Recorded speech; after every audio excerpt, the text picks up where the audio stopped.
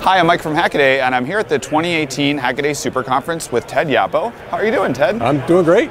So I think anybody within the Hackaday community knows you very well because you have been doing amazing projects and have won a few of our contests. But I think for me primarily, you've made a name for yourself as the first accepted paper to make it through the peer review process for the Hackaday Journal.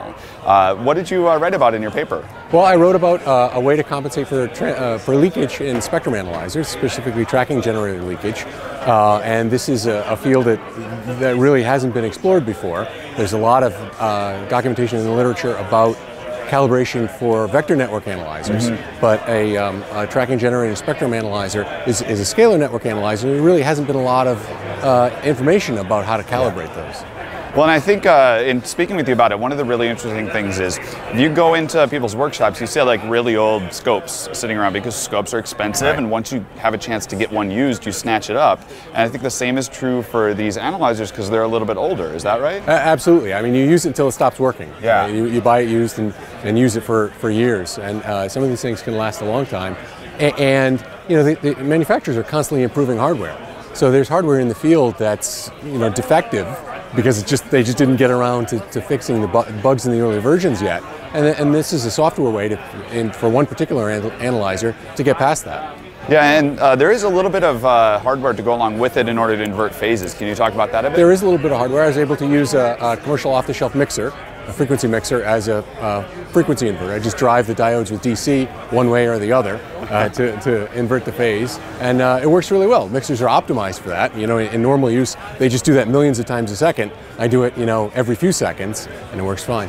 So I got to admit, when we got that paper, I looked at it and I'm like, wow, this is pretty deep for me. And we started, the nice thing is it's a peer-reviewed journal, so we started sending it out to peers, and several of them said, I really want to be a peer reviewer, but I'm not qualified for this, which makes me think about what your background is. So you actually have an engineering physics background. I do have an engineering physics background. I took the core courses in physics and electrical engineering, and I've been able to apply that in a lot of different fields. I applied it in computer networking, applied it in image processing. Did some financial engineering for a while, so I've just done a lot of things with that background. So I wanted to start off talking about the hardcore things because then I wanted to talk about the play that has gone on.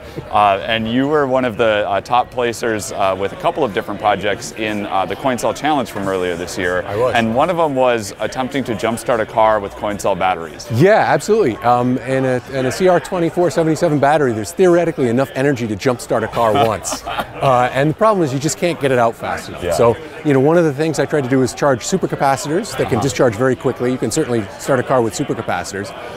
It still was too difficult to extract the energy because supercapacitors have a very high leakage rate. And so as you're extracting energy from the cells, it's kind of dissipating in the capacitors. The next thing I tried was to charge nickel-cadmium batteries and use that to start the car. And I couldn't quite get that to work. So although theoretically there's enough power in there to do it, enough energy in there to do it, it's just not practical. Well, I think that's a ton of fun because when you set out to do something practical, you really set so many constraints that it's almost like putting blinders on. You can't think too outside of the box. What's your feeling about these more ethereal goals? Like what does that do for creativity and engineering?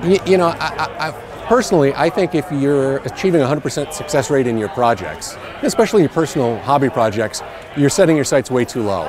These days I try to set for 50%. If 50% of the things I try to do succeed, I'm shooting about right in terms of difficulty. And I think that brings out creativity, it brings out interesting engineering solutions, and you learn a lot more if you shoot higher than you think you can actually do. I think that's great advice. Now you're speaking about your paper, and at Supercon, is this your first time here? This is my first time at Supercon, and I'm just blown away. This is an amazing experience. The people here, I just can't imagine how you could collect so many just amazing people in one place. It's really mind-blowing. It's really kind of fascinating to sit down and be next to someone that has landed hardware on the moon.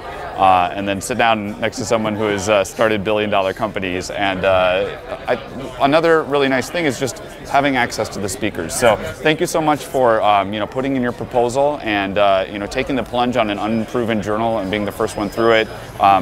Really, these type of actions are what build the Hackaday community. And I'm really glad to meet up with you today. Happy to do it. Thanks, Mike. All right.